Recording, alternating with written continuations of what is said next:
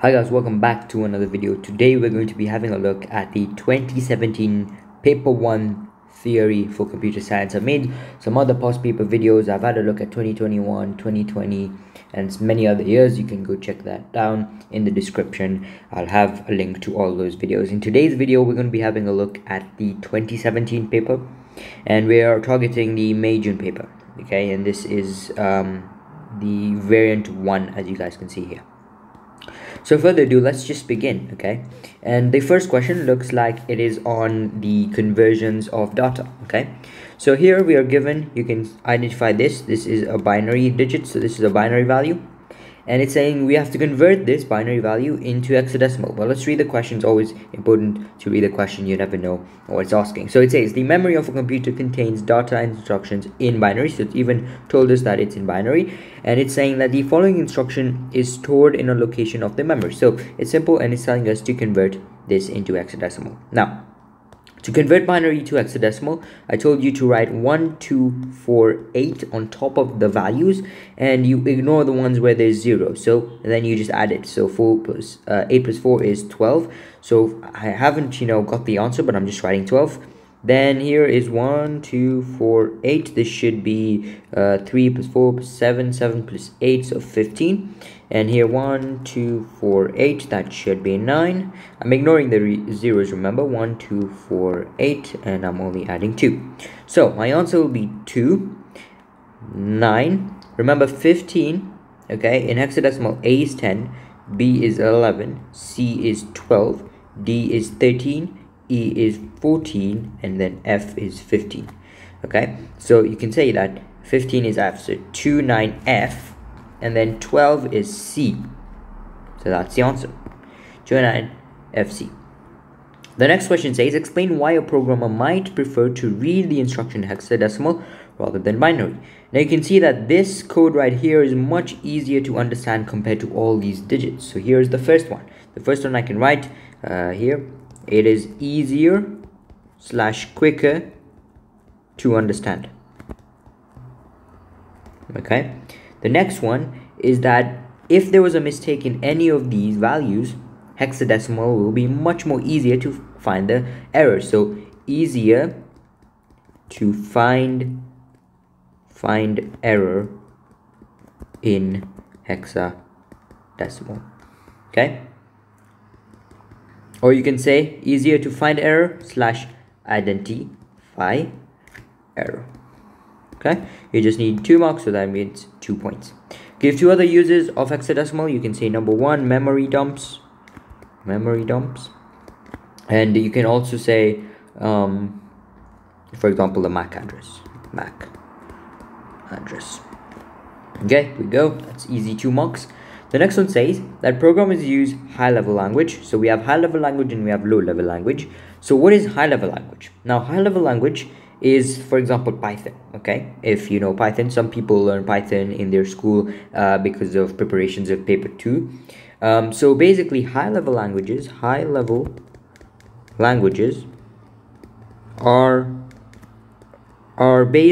more closer to the human language. Okay, that would give you 1 point. Okay, and the other mark would give you an example. Okay, a language such as Python. Okay, and there you go. That will give you your 2 marks. Your 1 mark will be here, and your second mark will be there. So that will be 2 marks. Okay, the next question is a program written in a high-level language is translated. So it's written in high-level language, it's translated to machine code. Okay, this is so that it can be processed by a computer, because remember, machine code is simply the language of a computer. Name one type of translator that can be used. You could say a compiler. You can also say an interpreter. Remember, an interpreter does line by line, a compiler does the entire thing. Okay, so you can see this question is related to this. Okay, so for example, if you should look ahead and see, if you know what interpreter better than compiler, you should pick interpreter. But I'll do both of them. Okay, I'll do both of them. So interpreter. So I'll do both of them. So let's start with compiler.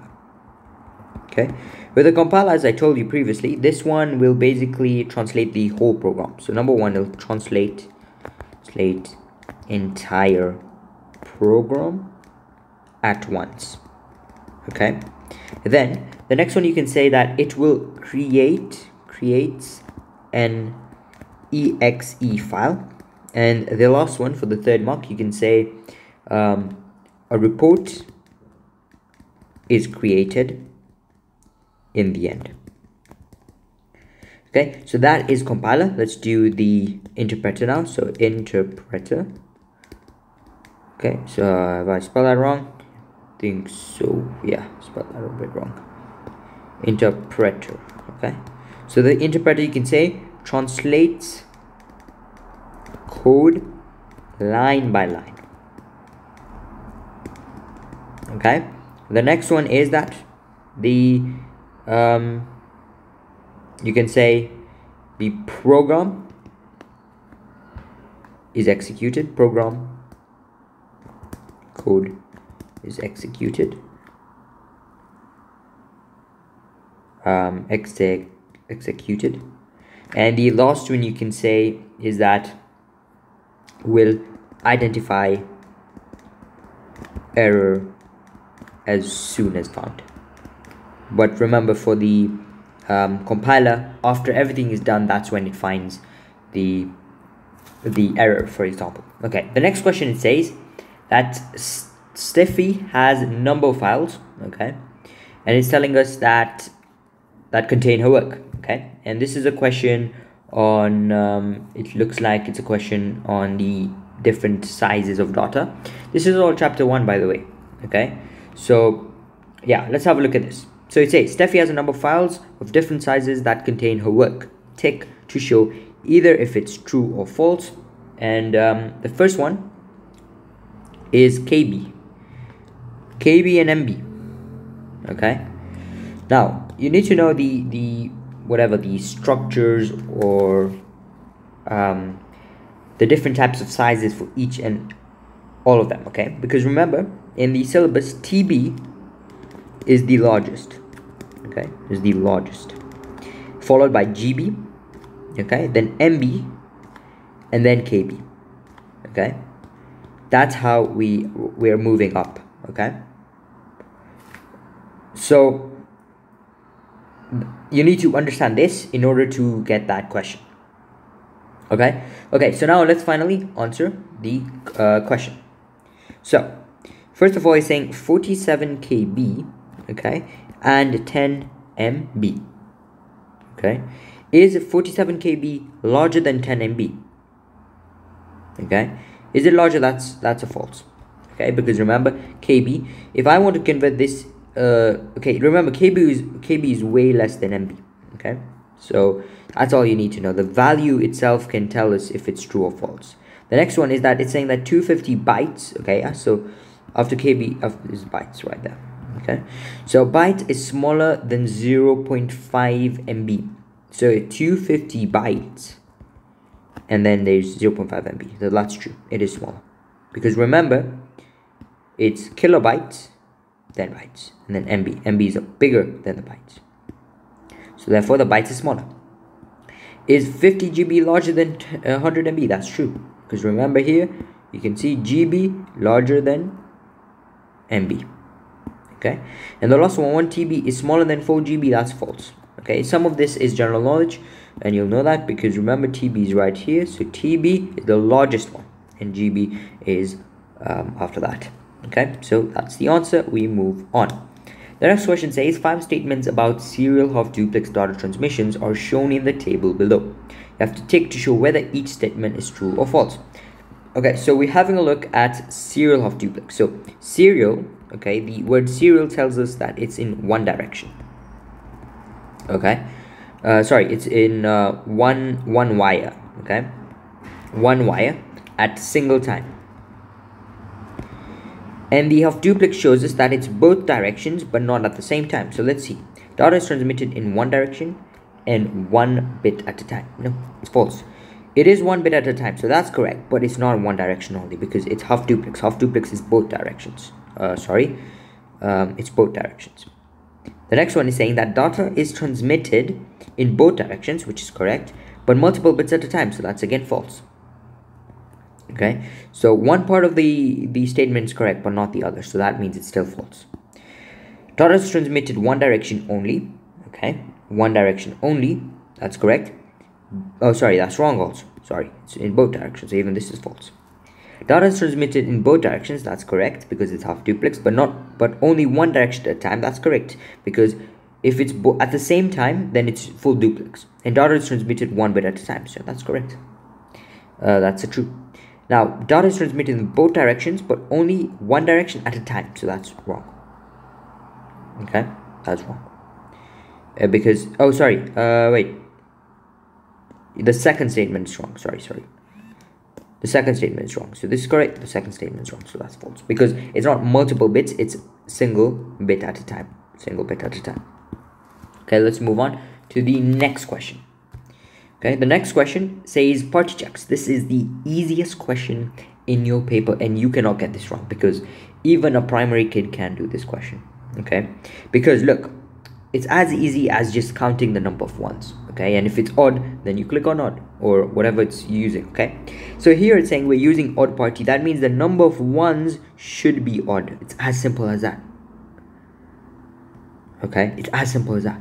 It's very easy. So you just count the number of ones. So here it's 4. So what does that mean? That there's been corruption. That there's been corruption that's been taken place because it has to be odd. Here it's 5, so then it's not corrupted. Here it's 2, so it's corrupted.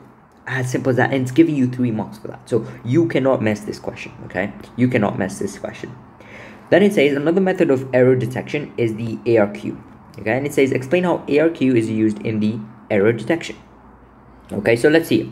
So the first thing you need to identify is that it uses acknowledgements. Okay, acknowledgements. Okay, acknowledgement is simply just a message to tell the computer or the user what's happening. Okay, and then the timeout is simply like a clock that measures how much time is taken for the message to be sent, and if it's not sent in that required time, an acknowledgement is sent.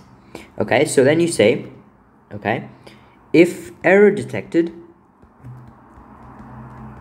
Okay, if error is detected, then request sent to resend the data, using an acknowledgement. Okay, using an acknowledgement.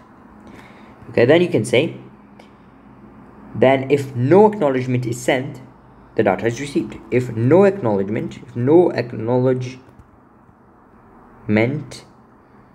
received, then data has been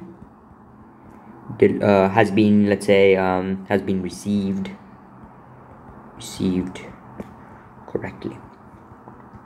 And then we talk about the timing signals, so it's only 4 marks. So the last one, you can say that data is resent until data is correctly sent and is monitored using timing signals. Okay, as simple as that.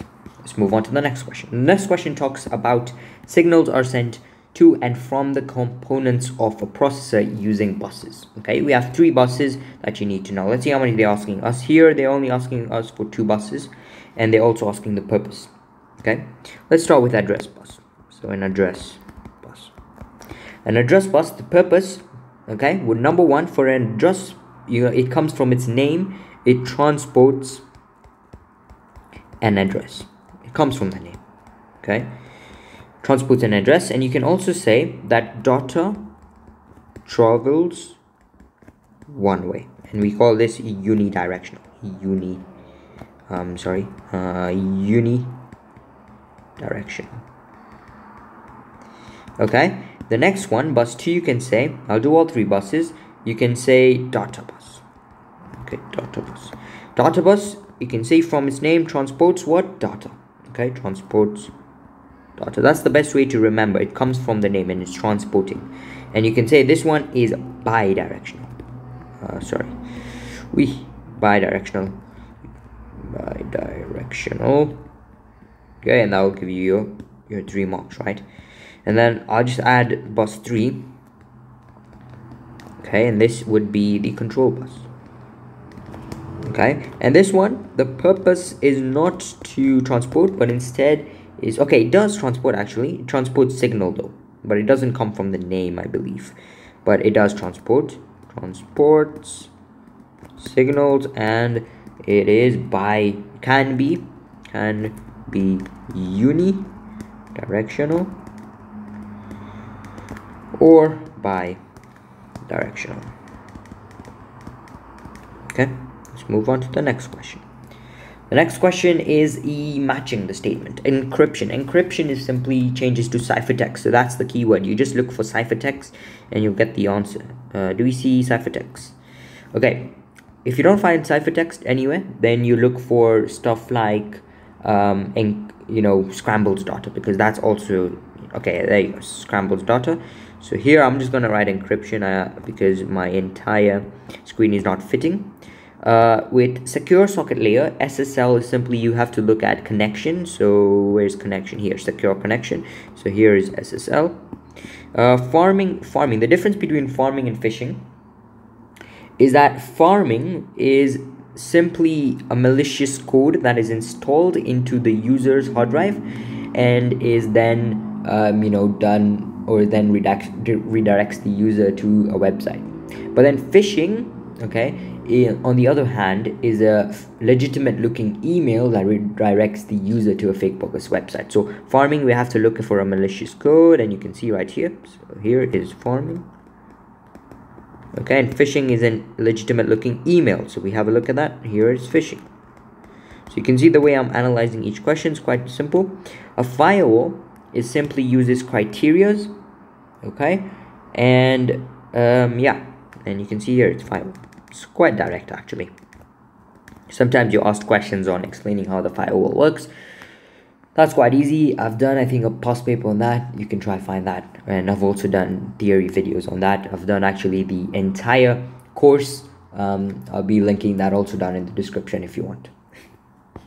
The last one is proxy server. So that should be an intermediary between a web server and the internet. So proxy server. Okay, so we move on to completing the paragraph by choosing 6 correct terms from the list. Let's begin. A computer has 2 different types of memory. We have the secondary memory and the primary memory. Okay, so we can say the first one is secondary. A computer has 2 types of memory. Secondary memory is not directly accessed, because so primary is, secondary is not. That's why I chose secondary.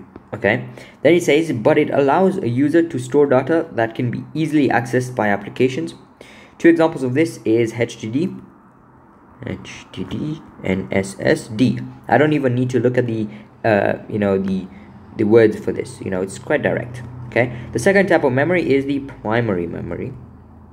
Okay, and this memory is accessed by the CPU. It allows the process to access data instructions, and this is stored in the RAM or the ROM. Okay, so very easy. 6 marks, very easy, 6 marks. Now a supermarket has a system that allows customers to check out their own shopping, identify and describe the purpose of 2 input devices. The first one that you cannot miss is the barcode scanner, okay, because you've seen it in supermarkets. So barcode scanner, to scan your item, they use a barcode scanner, the one that has an infrared ray that's coming through the input device. Sorry, that's called a barcode scanner, and this will allows customer to scan their shopping. Okay, so as simple as that. Then you can also say like a keyboard, for example. Okay, a keyboard, any input device will work. Keyboard, and you can say a keyboard can be used to input the quantity, for example, quantity of their products, and whatever you see in the supermarket, you just have to add those. And the output device can be, for example, a printer.